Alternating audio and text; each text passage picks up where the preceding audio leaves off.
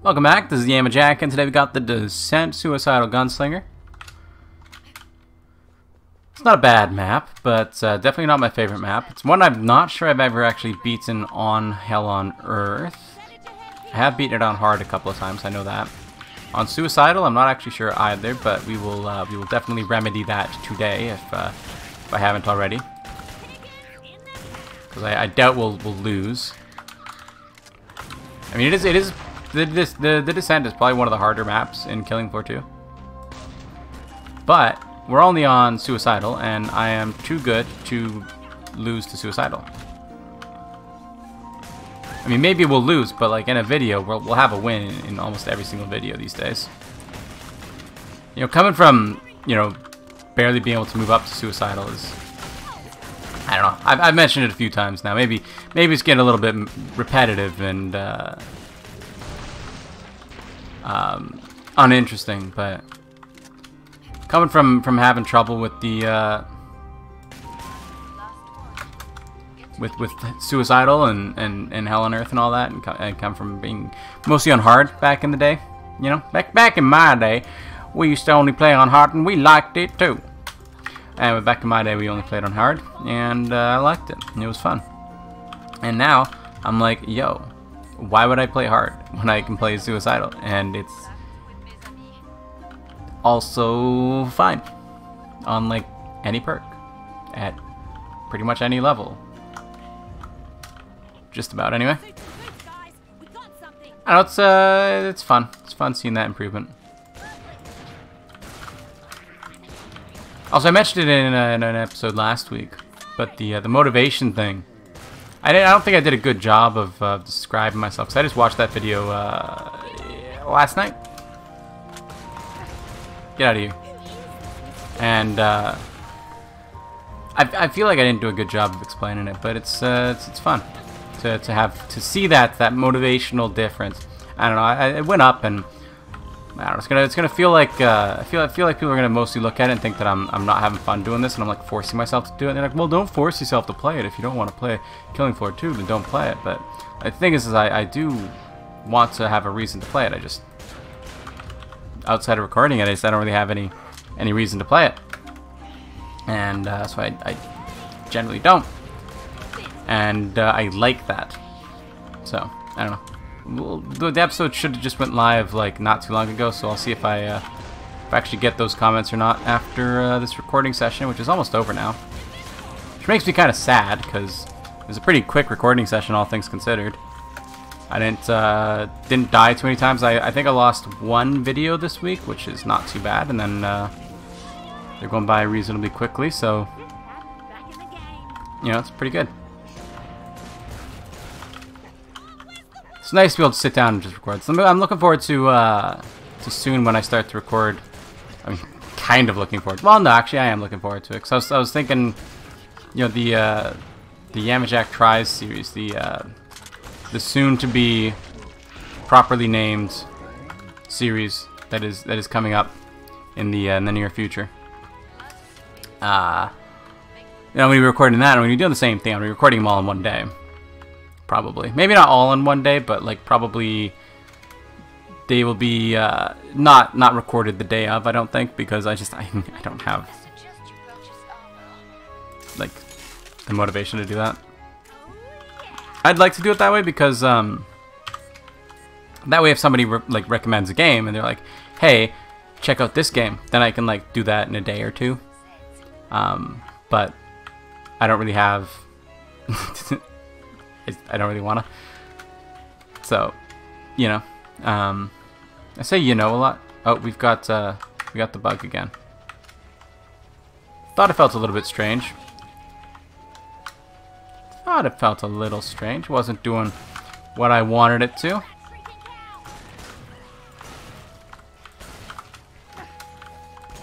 But I'm looking forward to recording that. It's going to be a like 20-25 minute video. So I was thinking, you know, it's going to be so much more to record because they're so much longer, but I'm only recording half as many a week, so it's not really going to be that bad. At the start, I'm definitely going to be recording it all at one go because, I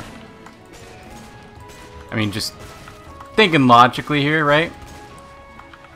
How many comments am I really going to get? I don't have enough viewers to get so many comments that people are gonna be disappointed when I don't play the game that they want me to play for an extra, you know, 3 days or something like that. And I certainly don't get enough comments to where I couldn't just reply to them and say, hey, yeah, no, I'll be doing that next week. Looks good.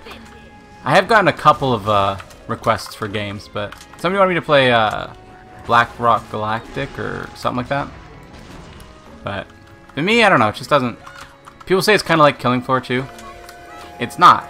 It's not even in the slightest bit like Killing Floor 2. Oh my. It's not even a little like Killing Floor 2. They are completely different games. You know? And perhaps, yes, it looks like a fine game, but it's not so much for me. I need that. It's this. Is it called Black Rock Galactic? I don't even know. But it's like some space game where you go and you mine and you gather resources, and there's occasionally some like wave-based bugs spawning and stuff, and I don't know. It looks like a fine game. It might be fun to play, but it's a try it once and then probably never play it again kind of game for me. So we'll not be seeing that coming up in full bore. You know, it's not coming as a main series, I don't think. Maybe once I play it and try it, if I do, I'll fall in love with it and want to play it more. But I've seen some gameplay of it, and it doesn't really interest me. It doesn't. I don't know. People say, oh yeah, it's just like Killing Floor 2 but better, and I'm like, well, not though, because in Killing Floor 2 you don't have to keep an eye out for like ores in the walls and go and mine them and then defend your position. Like, you just, yeah, but it's like if you had objective mode. I'm like, yeah, but I don't really want objective mode. I don't know. People are really like adamant that they want objective mode. In general, people are really negative about Killing Floor 2, which kind of annoys me because it's a good game. People are. It just feels like people are entitled to me to a certain extent because they get so upset about the game not being updated for free anymore. You know? Like, they get so upset about it. And it's kind of insane to me that you would expect to still be getting free updates so many years later when you've already spent your money on it. You're not spending any more money. You're like, I don't want to keep spending money. You want me to keep paying? I already bought the game. Just keep giving me free updates forever. Like, you bought the game. You bought it as it was, and you got a bunch of free updates since then. Like, just be glad you got any. I don't know. People are generally pretty negative about it, and I think that the $10 DLC is a little bit expensive. I'm glad that they brought the price down with the recent update, with the Glock and all that. I'm glad that they brought the price down. But even at $10, it was definitely a little bit expensive. But if that's what they want to sell it at, then like that's what they want to sell it at. Just deal with it. Don't buy it, or buy it. Doesn't really affect anything.